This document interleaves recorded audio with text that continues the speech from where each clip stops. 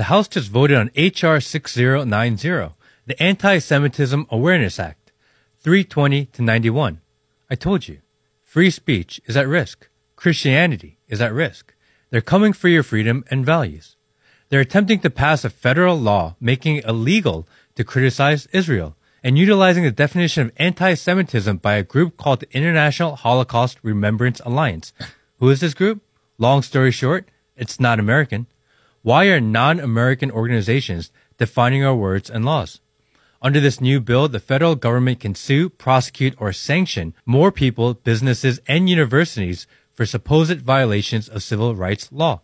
I'm not advocating for anti-Semitism or hate at all, but I do know that freedom of speech is at risk. And freedom of speech means that we need to live with words or ideas we don't agree with. Here are a list of things that would be considered illegal if this bill passes the Senate and gets signed into law.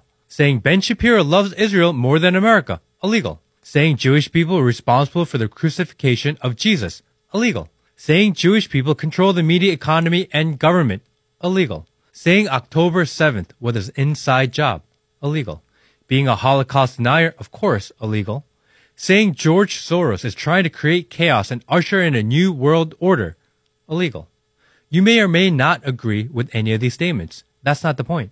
The issues, opinions, and beliefs are yours and yours alone. You are allowed to hold them regardless of what the government tells you to believe. Free speech is the cornerstone of our society. First they take your words, then they take your ideas and ability to communicate.